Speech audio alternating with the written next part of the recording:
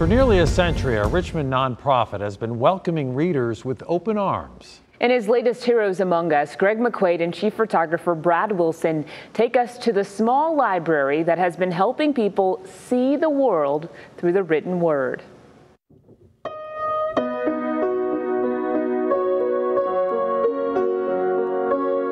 Melody Roane's approach to life is never off key. I remember as a kid I took art lessons. I do remember that. The woman from Richmond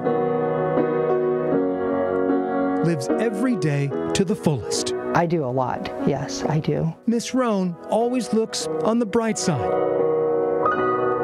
despite living in darkness. I've been blind since I was 8 years old. Optic neuritis robbed her of sight. It's an inflammation of the optic nerves. They have no idea how that happened. Going blind had its challenges. All of a sudden it was, my vision everything started going up and down, and I couldn't see the person in front of me. I have 54 books. The married Florida native has adapted and thrived for 44 years. I don't know if there's anything that I miss because I can still visualize things. There's uncontracted Braille and contracted Braille. Along the way, the 52-year-old has leaned on others for help. The place was packed, and every cowboy seemed to be looking at me.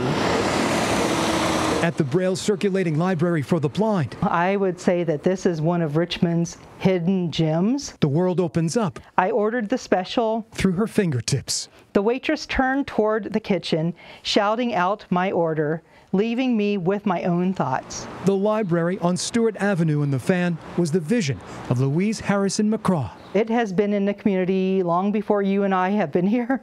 It was founded in 1925. 96 years later, the library offers thousands of spiritual and Christian titles. Individuals can get materials on tape. They can get them in Braille. Melody isn't just a patron. We are always looking for volunteers to help out. She serves on the library's board of directors. I like to read biographies. I like to read fiction. Fiction seems to be what I like a lot now. This institution is working to expand and offer their selections online. I think more blind people should get to know this library. Eric Jackson, legally blind since birth, And that's a lot of books. Player on. has been relying on the Braille Circulating Library for 30 years. They send me books every month, and I try to listen to each one, and I love it. The blisters were worth every cent. Navigating blindness can be daunting, Braille shows you the nuances of how language is written. but Melody Roane believes with the right attitude